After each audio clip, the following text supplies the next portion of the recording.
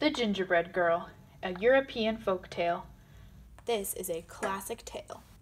Adapted by Jack Henry Paris, illustrated by Alexei Nachev.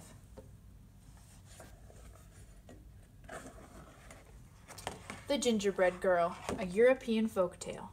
This reminds me of two other books we read in class.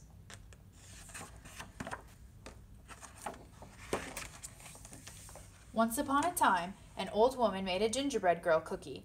She gave her eyes and a mouth and popped her into the oven.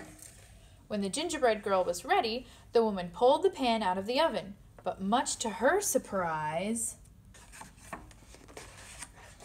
the gingerbread girl jumped up and ran out the door. "Stop, gingerbread girl, stop!" cried the woman. "I want to eat you up."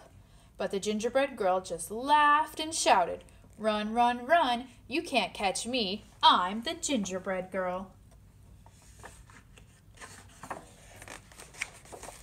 The gingerbread girl ran by a little boy. "Stop, gingerbread girl, stop!" the boy cried. "I want to eat you up." But the gingerbread girl just laughed and yelled, "Run, run, run! You can't catch me. I'm the gingerbread girl." Then the gingerbread girl ran by a horse and a cow. "Stop, gingerbread girl, stop!" they cried. "We want to eat you up." But the gingerbread girl just laughed and cried, "Run, run, run! You can't catch me. I'm the gingerbread girl." Then the gingerbread girl came to a big river. "Oh no! What should I do?" she cried. "I can't swim."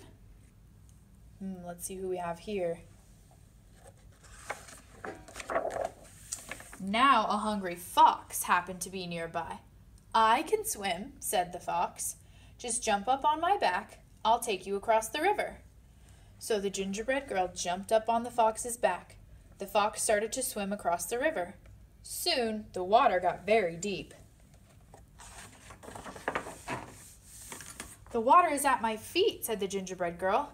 "Then jump up on my nose," said the fox. So the gingerbread girl jumped up on the fox's nose. Then the fox saw his chance. He tossed the gingerbread girl up into the air. Then he opened up his mouth and the gingerbread girl tumbled right in. "Yum," said the fox.